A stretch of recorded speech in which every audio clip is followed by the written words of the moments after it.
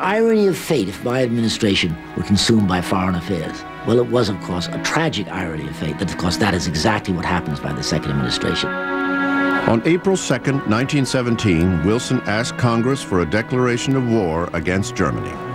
In this famous war message, he minted what would become an enduring theme in American foreign policy. The world must be made safe for democracy. I shall bring peace and safety to all nations and make the world itself at last free. That's how he ended the speech. It was really one of the great speeches in American history.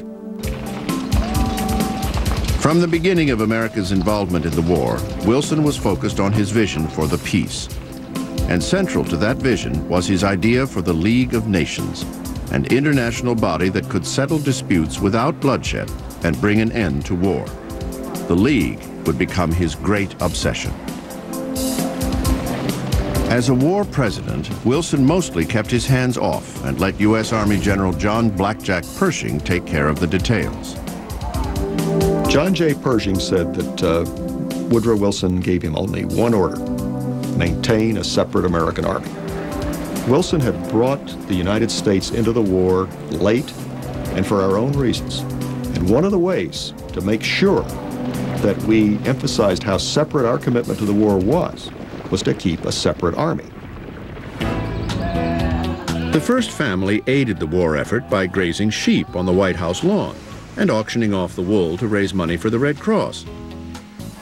But the man who sought to make the world safe for democracy turned a blind eye to democratic suppression at home when Congress passed the Sedition and Espionage Acts of 1918, which made it a crime to criticize the government.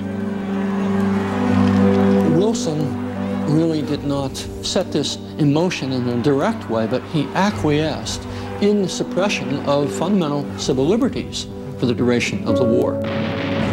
Overseas, the arrival of the American army proved decisive for the Allies. 19 months after Wilson declared war, Germany surrendered. The final terms of the peace would be decided at a conference in Paris. Although no sitting U.S. president had ever traveled to Europe, there was no question that Woodrow Wilson would make the trip. He set sail for France on December 4th, 1918, carrying with him the hopes of the world for a peace that would last for all time. He was greeted rapturously. He was regarded as the embodiment of this fresh, new force from the other side of the Atlantic that had brought this horrible, bloody conflict to an end.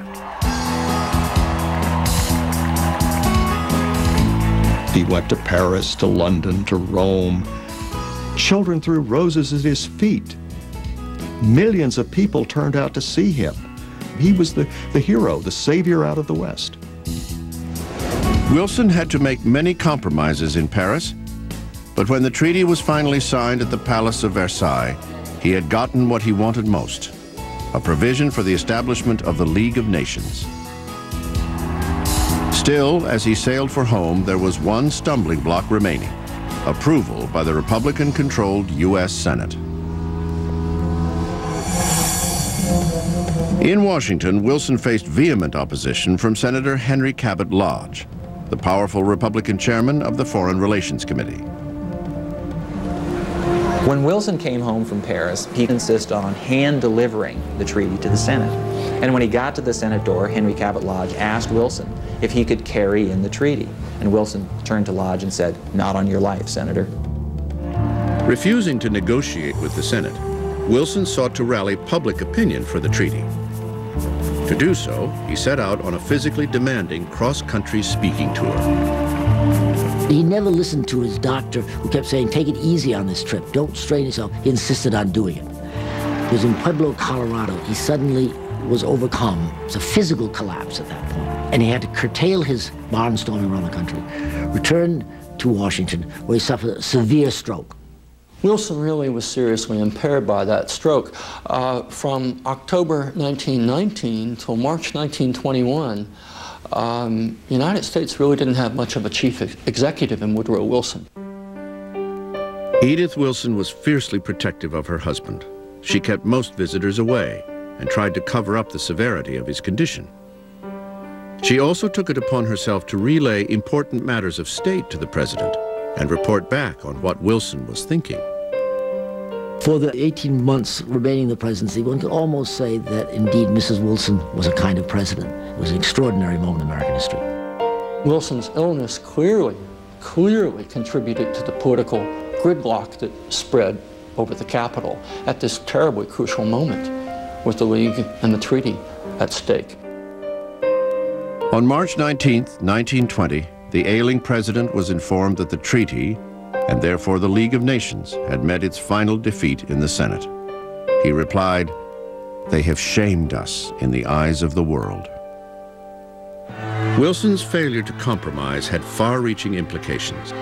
Without U.S. support, the League of Nations proved ineffective, setting the stage for another generation to fight another world war.